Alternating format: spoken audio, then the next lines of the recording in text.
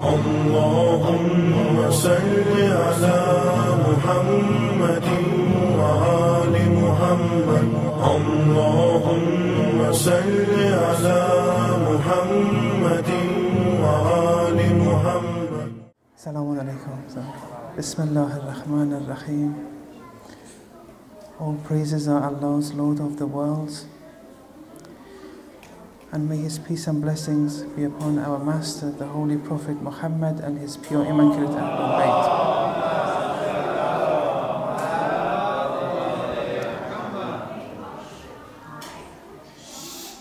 I've really enjoyed the presence of this very warm community during the last few nights, and I mean that from the bottom of my heart.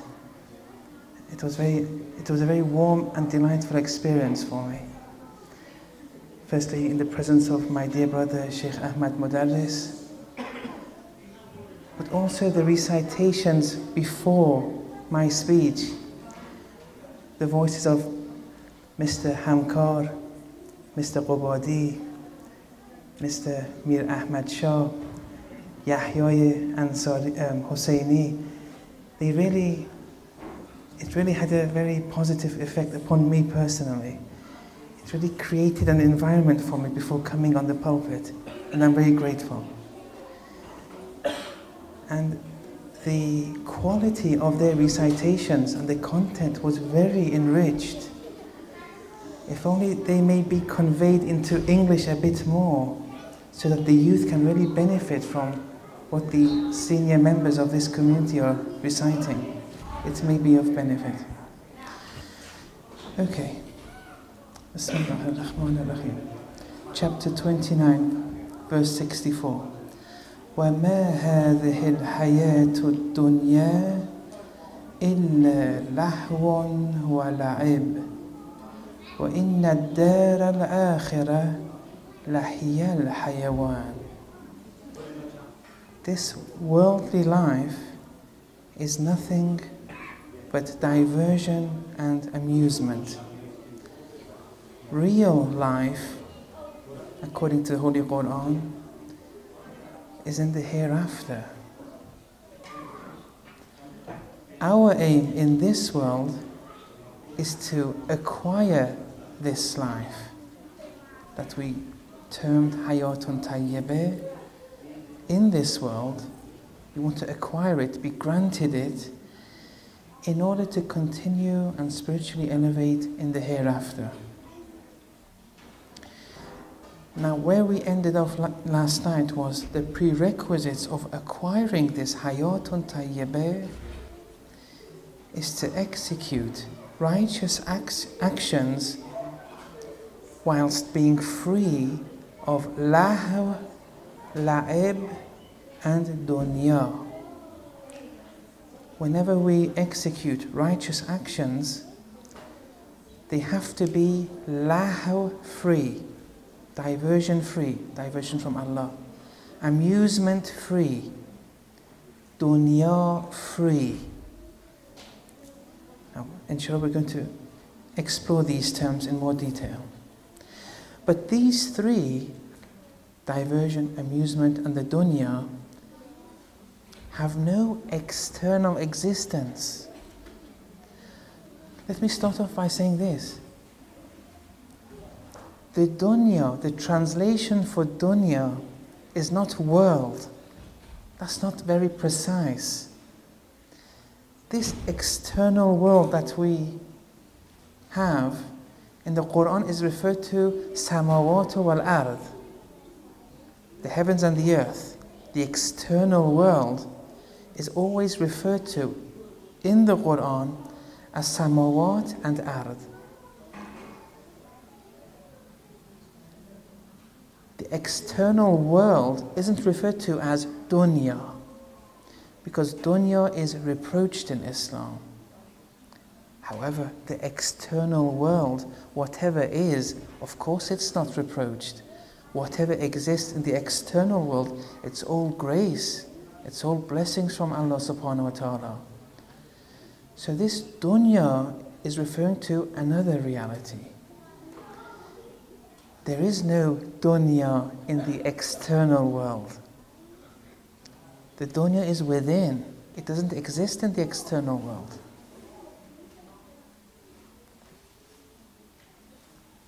Lahu occurs within. It doesn't happen outside in the external world. La'ib occurs within, not outside. On eliminating these three elements, when committing righteous actions, only then one becomes alive and be granted that Hayaat al-Tayyibah.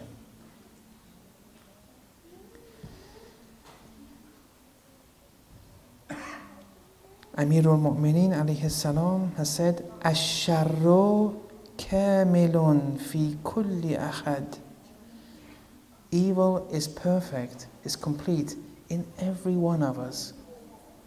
There's evil in all of us. In ghalabahu batan. If that evil predominates over you, it will become ingrained. وَإِنْ لَمْ يَغْلِبْهُ ظَهَرَ. If it doesn't predominate over you within, it will fade away. If you're predominated by lahu and la'ib and remain in the realm of death, remember how we defined the mayyit last night? Those who are drowned in diversion and amusement are still dead. They're living in this world, but they're termed dead according to the logic of the Holy Quran. If this is the case, with you being confined in the realm of death, your existence is full of evil. Evil is predominating inside. But eliminating lah, eliminating la'ib, eliminating the dunya within will eliminate that evil. And I'll speak more on this in a minute. However, in general, your family, your children, your nice car, your large house, the power that you have, all these, none of these are lah, none of these are la'ib, and none of these are dunya. They're all blessings, they're all good. None of these things, your car, your house, your family, none of them require refining. They're all good. These are all Allah's blessings. It's only your take and your understanding and how you associate with the car, with the house, with your family, with your job. That's the dunya. That can constitute la'ib and lahu. That can be diversion, and that needs refining. Not the actual house, or the family, or the job, and so on and so forth. The refining must be realized within. It must be internally tuned. Your take on the car, on the house, on university, at the workplace, the family, children. Your take on these things have to be internally tuned. Al-qalbu haramullah. The heart is Allah's sanctuary. وَلَا تُسْكِنْ حَرَمَ اللَّهِ غَيْرَ اللَّهِ. Don't let other than Allah reside in Allah's sanctuary. Don't let other than Allah reside within you. It's this other than Allah, it's this غير Allah that we create within ourselves. And it's this inner creation that is tantamount to lahu, la'ib and dunya. It's all your own creation. You're creating all these things within. It's very difficult to refine oneself from matters of the dunya. Prophet Isa alayhi salam was revealed 2 instructions to help one to succeed in refining oneself and not to create that lahw and la'ib and dunya within. It was revealed to Prophet Isa alayhi salam, Man aslaha ma baynahu wa bayna Allah. Whoever corrects oneself, corrects or refines one's relationship between oneself and Allah subhanahu wa ta'ala, aslah Allah, Allah will refine ma baynahu wa bayna nas. Allah will refine that association between you and people. Because people, they're all good. Your take on people can create that inner dunya, that lah. But if you correct that relationship between you and Allah subhanahu wa ta'ala, primarily through the Sharia, Allah will correct your association with the people, will refine it for you. وَمَنْ أَصْلَحَ أَمْرَ آخِرَتِهِ. And whoever refines one's matters of the hereafter, أَصْلَحَ اللَّهُ أَمْرَ دُنْيَاهُ. Allah will refine matters of the dunya for him.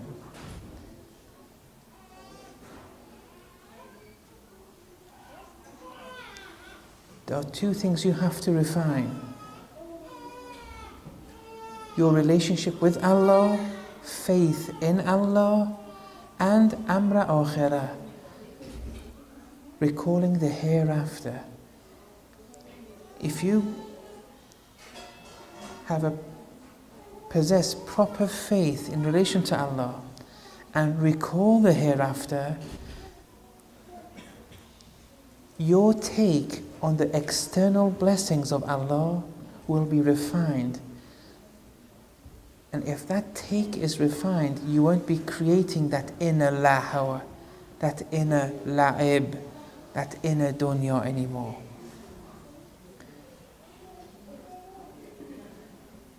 And that leads to Hayaat al-Tayyibah. Because you're now lah free, la'ib free, dunya free. But if ghayr Allah, other than Allah, enters the hearts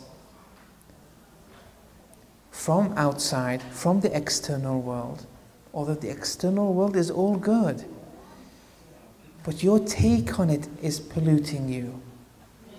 And I'll explain what I mean by one's take on the external world. But it's that negative take that one understands and associates and attributes to the external blessings that is creating that inner dunya. Now this is what I mean. This external world includes your children, family, friends, job, examinations, university, car, house, clothes, everything. And they're all good. They're all grace from Allah. They're all blessings from Allah. It's how you associate with these things. It's how you attribute your children to yourself. This is my child. You take this statement too literally. You really think it's your child when you should believe this is Allah's. You don't own anything. You're nothing. It's my car, my job. I passed my examinations. I did this. It's these negative associations you make with the outside world. These negative attributings to yourself is creating that inner dunya, is diverting you from Allah. It's all a game. Your whole life thinking that this is my child, my family, my job, my car. It's all diversion, and it's all la'ib.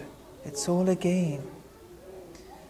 After 60, 70, 80 years, you've just undergone everything in this world was a game to you. You were constantly diverted from Allah. Why? Because of what you created by means of those associations, that negative take on what are blessings from Allah, but you took it the wrong way.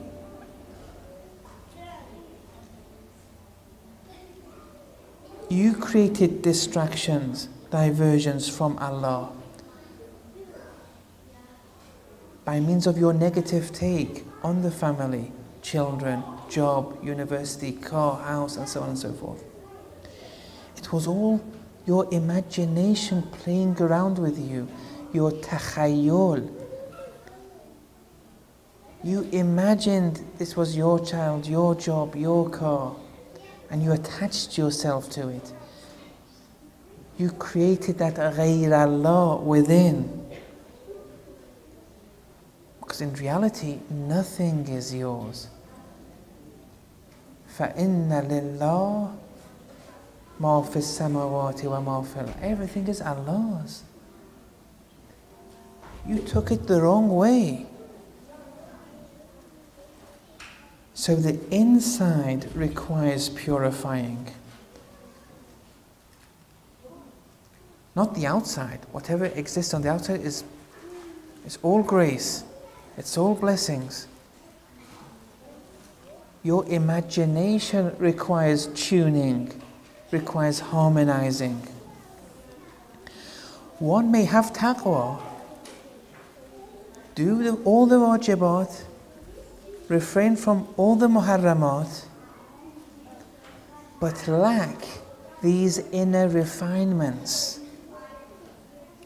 One can have taqwa, but be attached to, be negatively attached to, let's say, one's house, one's children, one's job. But he does all the wajibat and refrains from all the muharramat. He's also playing. It's all a game.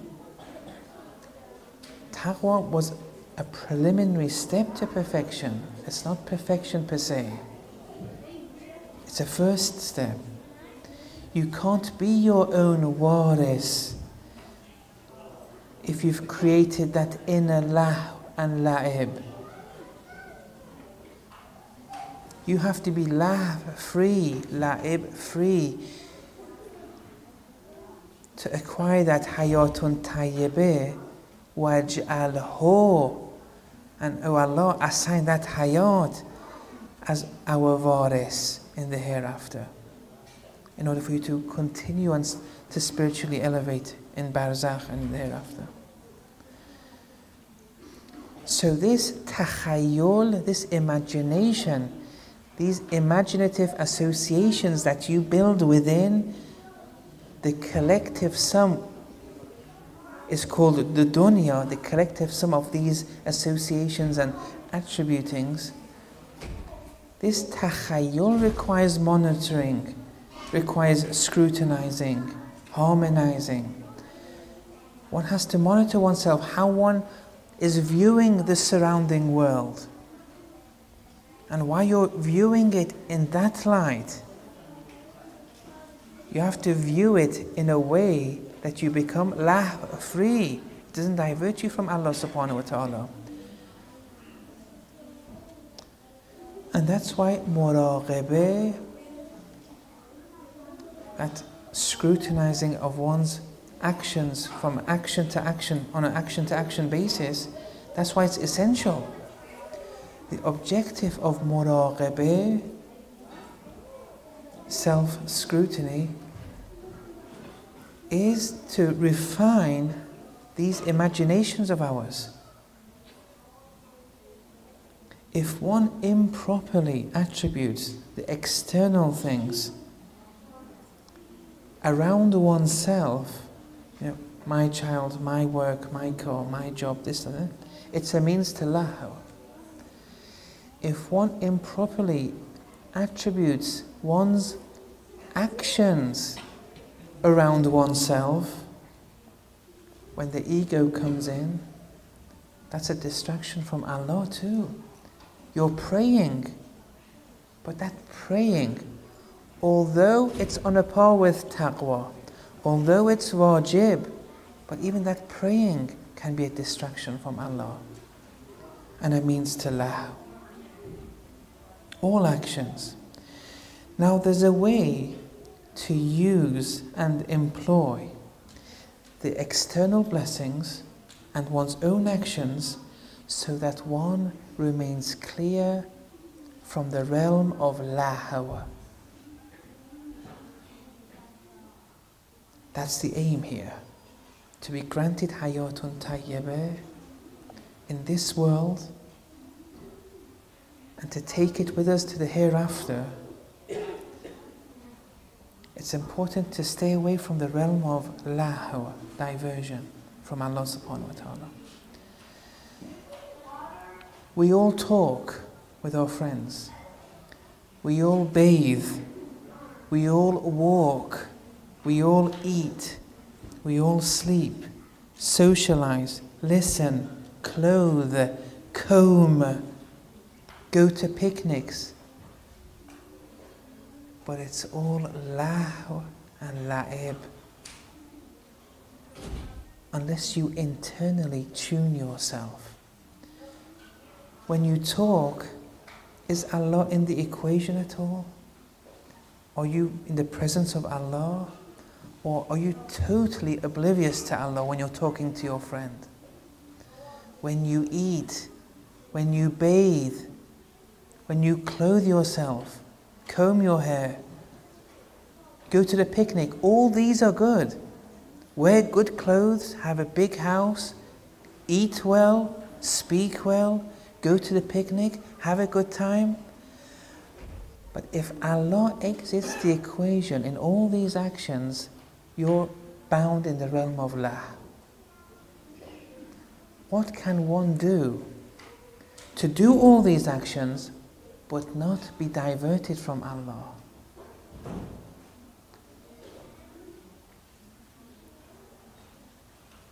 We have to make sure that when we do all these actions, it's not all la'ib, all just an amusement.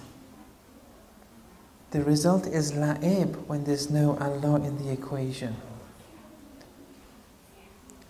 You eat not being in the presence of Allah, not appreciating it. You socialize, not appreciating your presence before Allah. You go to the picnic, not appreciating your presence before Allah. This is all a game.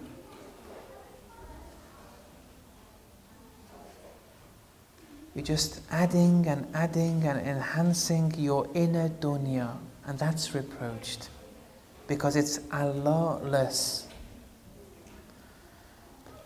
But this need not be the case. We can do all these things and have a marvelous time without it leading us to enter and be bound by the realm of lahu. But what is it that needs tuning exactly? And the answer is one's niyyah, one's intention. This muraqabah is a function of one's niyyah. Al-a'malu bin-niyyat. It's the niyyah, the intention that mediates, tunes, and harmonizes one's takhayyul, one's imagination, in association with the external blessings. A moderated takhayyul will keep one safe from the realm of lah. It has to be moderated though. You shouldn't let the takhayyul get out of hand with its negative associations in relation to the car, the food, and so on and so forth. If it does get out of hand, the result is la'ib, and dunya. And you intended it, and you created it, and you'll be resurrected with it in the hereafter. Why? Because instead of saying lahu ma fis samawati wal ard, whatever's in the earth and the heavens is Allah's, you kept on attaching yourself to your children as if they're really yours. That attachment is negative. Love your children, but don't regard them as your children. Don't get drowned in that link. Don't get drowned in that association, that mental association. Don't attribute your children to you alone. They're Allah's. Honor and prestige are good, as long as you believe in al-izzatu lillah jami'a. All honor is Allah's. Honor and power, prestige, they're all good. But as soon as you believe that you acquired and you have this prestige and you're powerful, it's yours. As long as, from the time this enters the mind, from the time this imagination is realized, there you go downfall. You're in the realm of lah. You're diverted from Allah. But be powerful, be prestigious, but regard it all as Allah's. This belief in faith, plus khiyal-free actions, leads to you being granted Hayaat al-Tayyibah. Man amila saliha, whoever does righteous actions, min dhakarin aw untha, be you male or female, wa huwa mu'min, whilst having faith in Allah and recalling the hereafter, فَلْنُحْيِيَنَّهُ حَيَاةً طَيِّبَةً. Only then will most certainly grant them that Hayatun Tayyibah. They do righteous actions whilst having faith in Allah and recalling the hereafter. Righteous actions that are dunya free, lahu free. ما هذه الحياة الدنيا إلا لهو واللعب. But you have to act lahw free, la'ib free. This hayatul dunya, the worldly life, is the collective sum of all these negative, imaginative links you're making with the external blessings. You have to be free from them. Whilst being a mu'min, then you'll be granted hayatun tayyibah. This collective sum of these attributings, this is the dunya. And it's this that is reproached.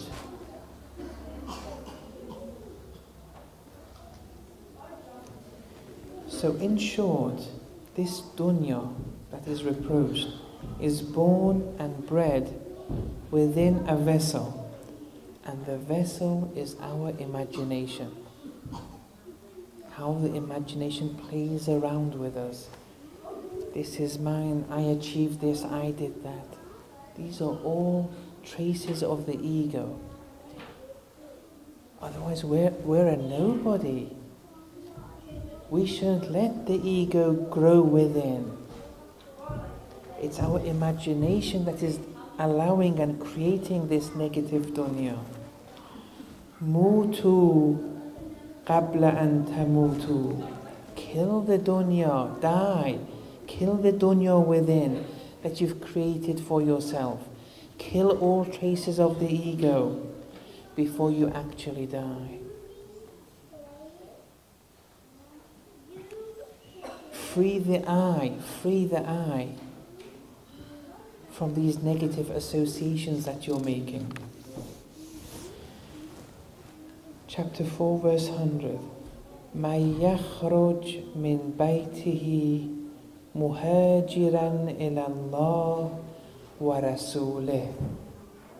Whoever exits one's house whilst emigrating towards Allah and Allah's Messenger, ثم يدركه الموت, then death overtakes them, فقد وقع أجره على الله, their reward is upon Allah.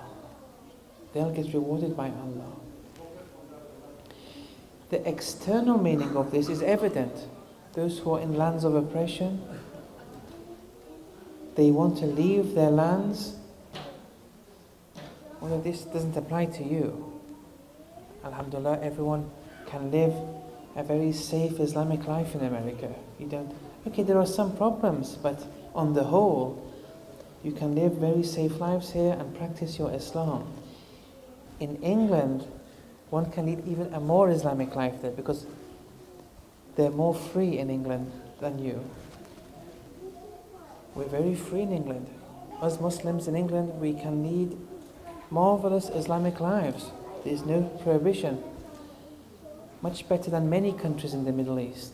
Anyway, but assume there's a land of oppression and you want to flee it because your deen, your religion is under attack.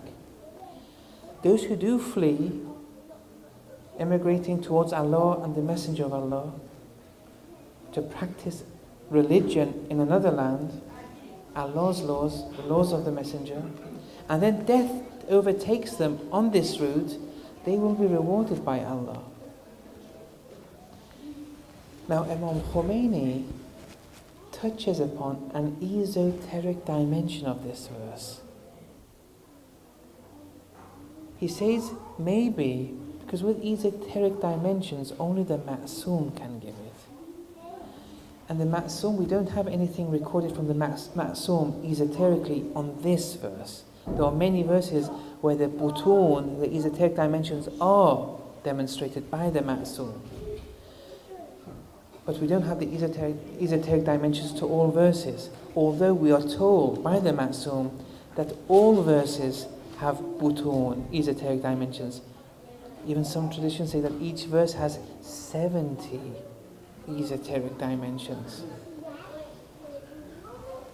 But if we don't have traditions that highlight those esoteric dimensions, it's okay to pontificate and deliberate, but you always have to say, maybe this is an esoteric dimension. Whoever reads through Imam Khomeini's books, he always says, where a Ma'soom hasn't related something esoterically, he always says, maybe this is an esoteric dimension of this verse. It's okay to deliberate, it's not problematic. On this verse, Imam Khomeini offers a possible suggestion of an esoteric dimension of this verse. مَا يَخْرُجْ مِنْ بَيْتِهِ. This bait has been used by the Ma'sumin as the ego in other verses of the Quran, but not here. Imam Khomeini says, whoever exits one's ego whilst traveling, spiritual wayfaring towards Allah, ثُمَّ يُدْرِكْهُ الْمَوْتِ, then death overtakes them. They manage, by means of exiting the realm of the ego, to slaughter all traces of the ego within. They eliminate all traces of the ego being those negative, imaginative associations one makes in this world. They've killed themselves. Mutu qabla an tamutu. They've eliminated all traces of the ego. فَقَدْ وَقَعَ أَجْرُهُ عَلَى اللَّهِ. Their reward will be upon Allah. Now I want to go through one of the stories of the Holy Quran.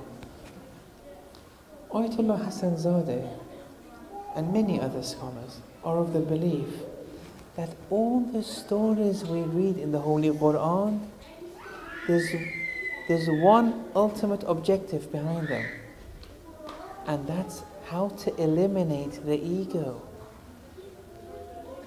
How to eliminate غير Allah, in order to be able to, in quotes, see Allah subhanahu wa ta'ala.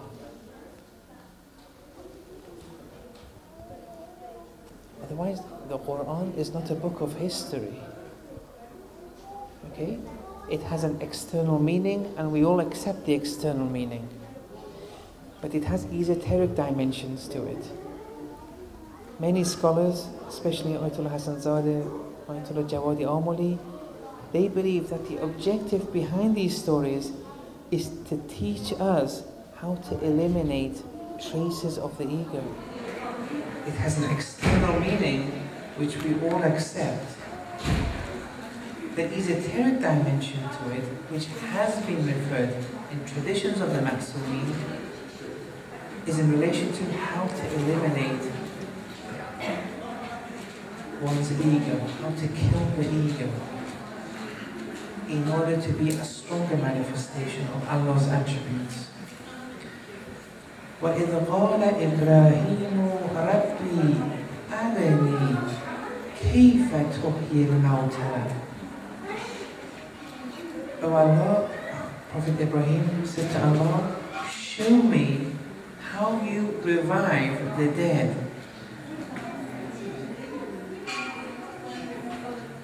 Now, this is Prophet Ibrahim speaking.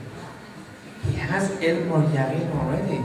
In chapter 2, 258, Rabbi alladhi yuhyi wa yumit. He believes in his Lord. He has ilm al-yaqeen. He had ayn al-yaqeen too. Chapter 6, verse 75, وَكَذَلِكَ نُرِي إِبْرَاهِيمَ مَلَكُوتُ السَّمَاوَاتِ وَالْأَرْضِ وَلِيَكُونَ مِنَ الْمُوقِنِينَ. Verily, we showed Ibrahim the dominions of the heavens and the earth, so that he can be one of those who has yaqeen. He already had ilm al-yaqeen. He acquired ayn al-yaqeen too, according to this verse. A strong level of yaqeen. But here, according to Ayatollah Jawadi, he's asking for haqq al-yaqeen, to be a manifestation of the attribute muhyi. So Allah, show me how you revive the dead. And you all know the story of the 4 birds, where he was told to destroy them, cut them into pieces, put them on mountain peaks, call upon them, and they all came. But esoterically, this reviving of the dead, muhyi, one who gives hayat to the dead. Who are the dead? Those who are within the realm of lahu.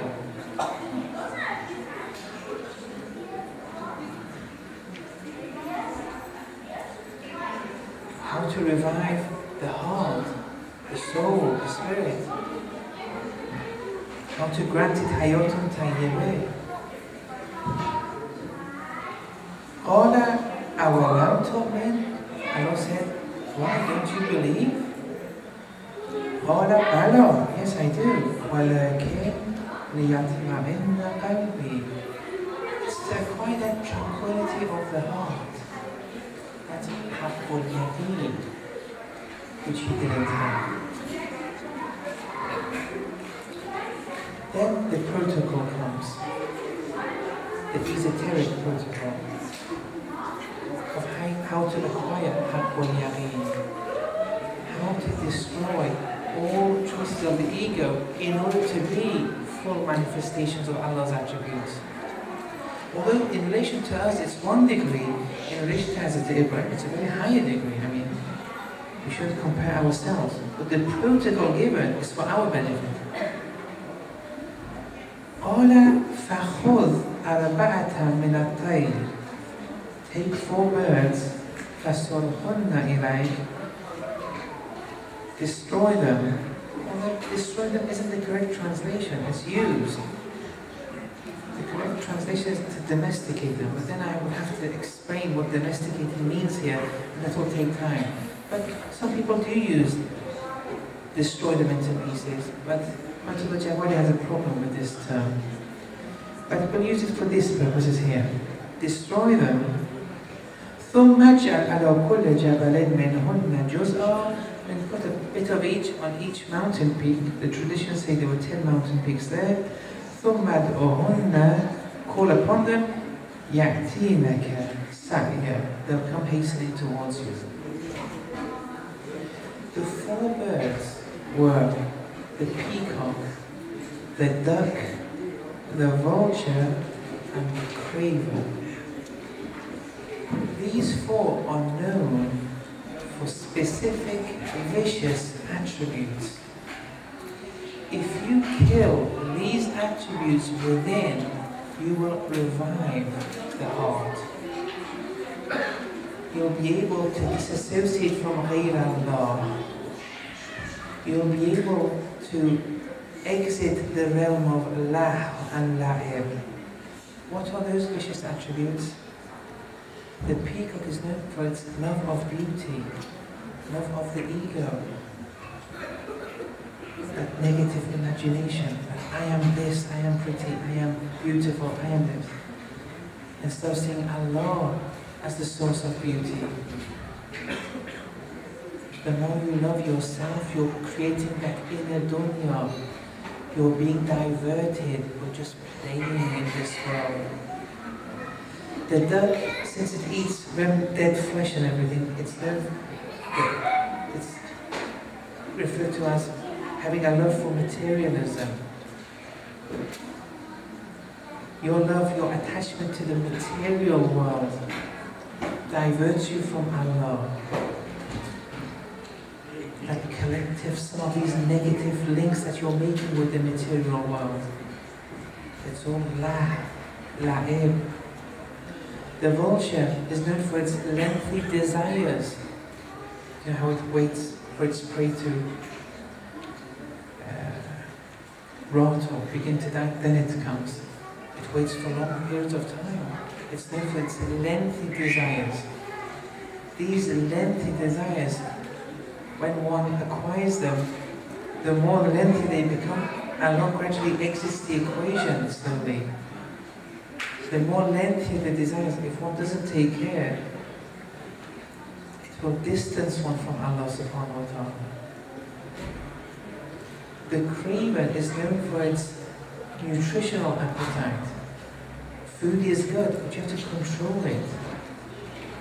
Now some traditions use the rooster instead of the vulture. And the rooster is known for its sexual appetite, which is okay, but it has to be controlled. If it exits the norm, that can lead you to be diverted from Allah subhanahu wa ta'ala. It can be a source to la'ib, lahw.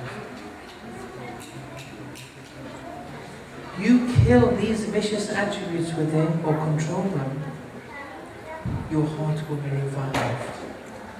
Because by killing these attributes, you're killing the ego. And then you can be a manifestation of Allah's attributes. And in quotes, see Allah subhanahu wa ta'ala. Chapter 76, verse 21. وَسَقَاهُمْ رَبُّهُمْ شَرَابًا طَهُورًا. Their Lord will give them a pure drink. And Imam Sadiq alayhi salam said, this sharab, this drink, this pure drink, is a heavenly drink which cleanses one from other than Allah, from more than Allah. It's in heaven, but we must drink it here in order to be bestowed it in heaven. We have to cleanse ourselves from more than Allah here in this world to be given this drink. In the whole of Quran, maybe 90+% of heaven is described with materialistic recreational pleasures. The houris, the rivers, the food, the palaces, this is the minimum. These are heaven's materialistic pleasures. It's a minimum. And those who have taqwa, which is the minimum, will be given these materialistic pleasures. But we want something much higher than these materialistic pleasures. We want that spiritual heaven. That can only be acquired here. And you take it with yourself to the hereafter. Don't expect to be granted the spiritual heaven in the hereafter. All spiritual perfections, if you want to have them in heaven, they have to be acquired in this world. For some people entering heaven, they won't suffice with the palaces, with the food, with these recreational. They want something much more.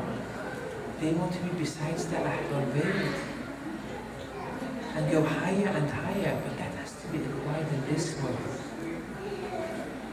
You have to manage to have that association with the Ahl al-Bayt here and take that association with you to the hereafter. Whatever perfection resides in heaven is transferred there via you from the dunya. As the Gnostics say, all perfections are iktisabi and intiqali. They're all earned and acquired in this world, and they're all transferred and conveyed with you to the hereafter. The same applies to the heaven and hell of Barzakh. We must acquire this heavenly Barzakh here and take it with us to Barzakh. During the life in this world, if you don't get to possess or acquire these heavenly and spiritual perfections, the result is you won't acquire them in Barzakh or in Qiyamah. You may enter Barzakh or Qiyamah's heaven because you had taqwa, which was a minimum. You may enter it, but you'll only be given those recreational things. You won't be given those perfections because you didn't acquire those perfections in this world. Taqwa was a route to perfection. It wasn't perfection per se. Those inner refinements are necessary to exit the realm of la'ib. You can have taqwa but still be dead.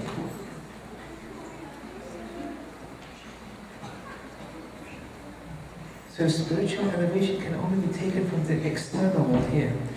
Now, assuming you succeed with executing all the wajibat and refraining from the muharramat, and then leave in such a state, you may still be static in Barzakh. It's very possible. Taqwa per se isn't a guarantee, isn't all the way yet. Isn't a guarantee of you exiting the realm of lahwa, the realm of la'ib. You may have taqwa, but be full of those negative associations we were talking about. And you'll be static in Barzakh. And if you do enter its heaven, it's only with those materialistic pleasures.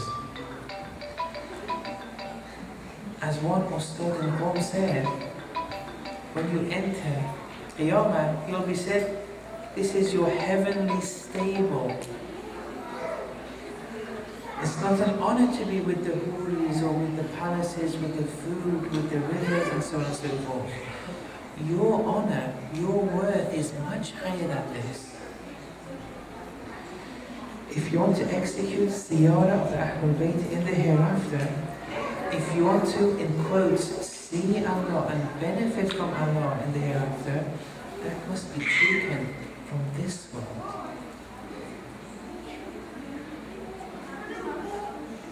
Righteous legacies, the Baghiyat al-Salat, will have an effect. But that effect isn't in relation to spiritual elevation. It's what you acquired in this world will be given in the hereafter. And if you have Hayaat al-Tayyibah, if you're in a bad place in Barzakh, your hardships will be somewhat eliminated or alleviated. If you're in a good place in Barzakh, you'll be given more provisions than you already acquired. That's the extent of Hayaat al-Tayyibah, that's the benefit. But you won't elevate spiritually. Now one may ask, can one elevate in Barzakh by means of shafa'ah, intercession? Can one elevate in Barzakh, the minor qiyamah? Can one elevate in the major qiyamah, the day of resurrection onwards, by means of shafa'ah? Well, first of all, there's no shafa'ah in Barzakh, which is also qiyamah, before the day of resurrection. It's called the minor qiyamah in the traditions.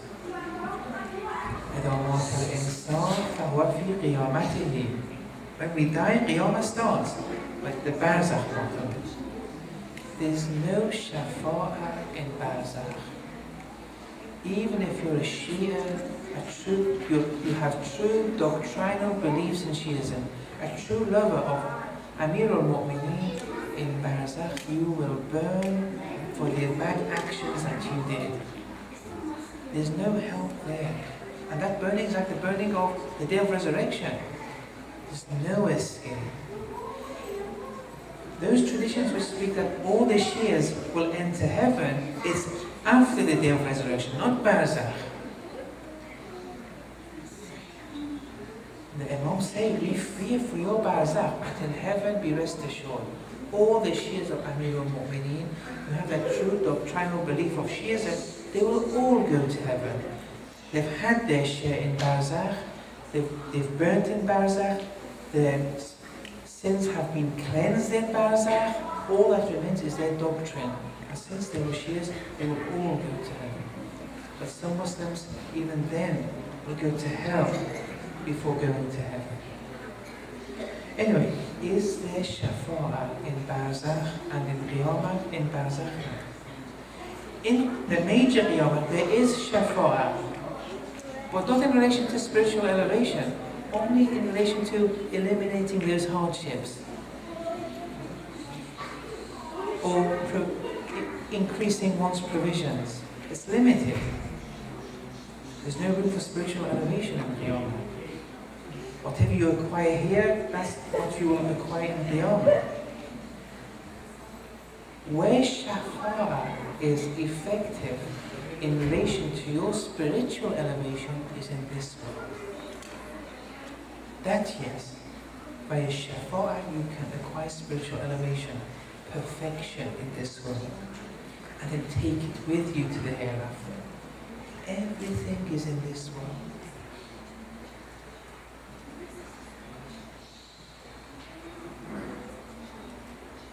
In Barzakh, you can't acquire spirituality. Although the expression isn't very polite, but I've heard it used by many scholars. They say there's no Allah in Barzakh, there's no Allah on Qiyamah. What they mean is, when you enter Barzakh and when you go to Qiyamah, don't ask for Allah's assistance in relation to your spiritual elevation. That had to be acquired in this world. Chapter 17, verse 72, وَمَنْ كَانَ فِي هَذِهِ أَعْمَى. Those who are blind in this world, فَهُوَ فِي الْآخِرَةِ أَعْمَى. They will be blind in the hereafter. If you're blind spiritually in this world, you've gained nothing. Well, this blindness will be embodied in the hereafter and you're blind there. If you want not to be blind in the hereafter, you have to acquire perfection in this world. Take it with you. Your perfections will be embodied in the hereafter. Everything happens here. You must, forgive the expression again, take Allah with you to the barzakh. Or as some scholars say, if you want to go to Mecca from Simi Valley, you have to take Mecca with you to Mecca. If you're not ready inside going to Mecca, or go there, just come back, and at least you're termed a Haji according to fiqh, and you've done that wajib. You want much more. You have to raise your objectives. Okay, I think I'll end here. Thank you for being very patient these last few days. Although I don't want to cause any despair with these discussions. If there's one thing I want to convey, is at least try to be on the route to perfection, even if you never acquire it. But strive to be on the path. Make an effort. Endeavor. Spend some time. Deliberate. As long as Allah sees you striving on the path, He will then cause that perfection gradually, inshallah. But just make sure you don't fall off the path. Okay. Once again, I thank everyone for their patience, and inshallah we'll see one another inshallah in the near future. Sallallahu ala Muhammad wa ala Allahumma salli ala Muhammadin wa ali Muhammad. Allahumma salli